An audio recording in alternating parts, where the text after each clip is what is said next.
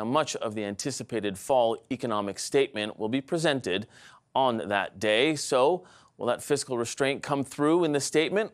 With us on this, armed with fresh reports today showing some new budget shortfalls, is Canada's Parliamentary Budget Officer, Yves Giroux. Thanks for taking the time to be with us today. My pleasure. Let's start with that clip and what we just heard from the Prime Minister, that this government always exercises fiscal restraint.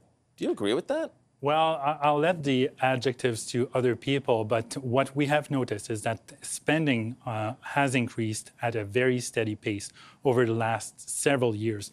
Granted, there was a pandemic, but even outside of pandemic spending, there has always been steady increases in government spending, including in the number of federal civil servants. So the pace of increase in spending has not significantly slowed down over time. So if that is fiscal restraint, well, I'll let people who are watching judge whether it is fiscal restraint or not. It doesn't sound like you think it is.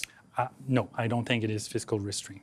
Do you think that that foreshadows what we're about to see in the fall economic statement? Or do you hope that it foreshadows that? Well, that's up to decision makers to make that call. But there are still a couple of promises that have not been costed or booked in the fiscal framework. For example, there's a disability benefit bill that received royal assent in June, and there's no detail as to what form this will take, and the benefit level, the clawback, or the eligibility criteria.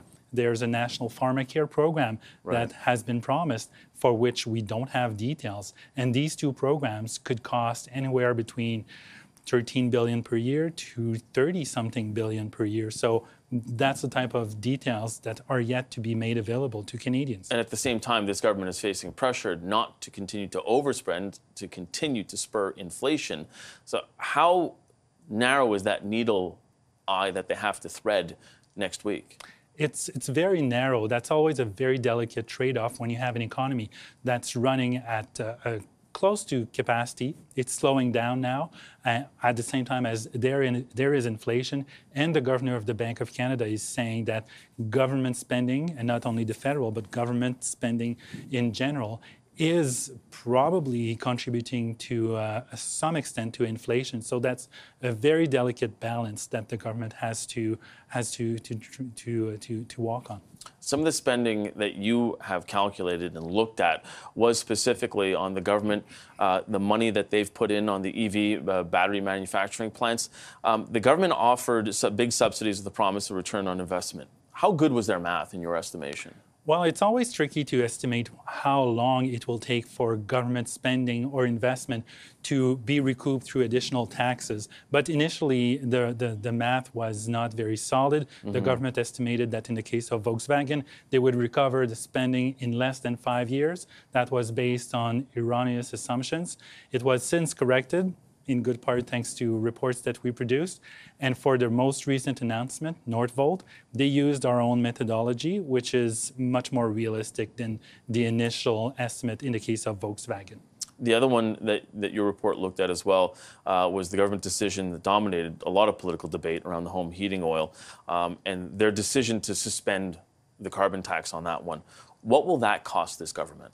Well, it could cost close to nothing because the suspension of the carbon tax on home heating fuel is reducing the rebate that will be going back to households in provinces where the federal backstop regime applies. So it could end up costing nothing to the federal government, depending exactly how they finance that. But we don't have all of the details yet, but our assumption is that it will be cost neutral for the government as it will reduce the rebates going to households. And I know you're apolitical, but this is happening in a very political environment where there are even more asks now to do away with that carbon tax.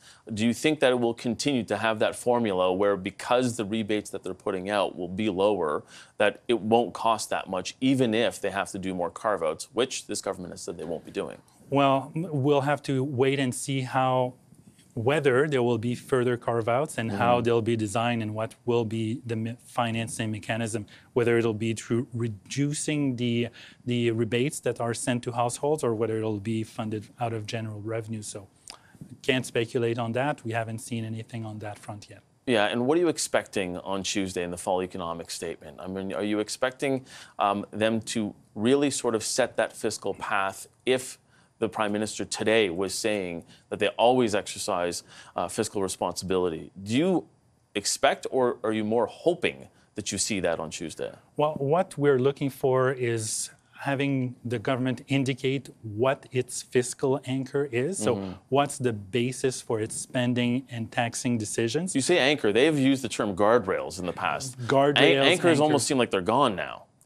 Well, they switch anchors from debt servicing cost as a share of revenues to a declining debt to GDP ratio. So we'll be looking at whether the anchor declining debt to GDP ratio or the guardrail, whether that still holds, and what's the trajectory of that fiscal anchor. Because the Prime Minister today insisted that in the G7, Canada has the lowest debt, or debt or deficit, I forget which one he had said.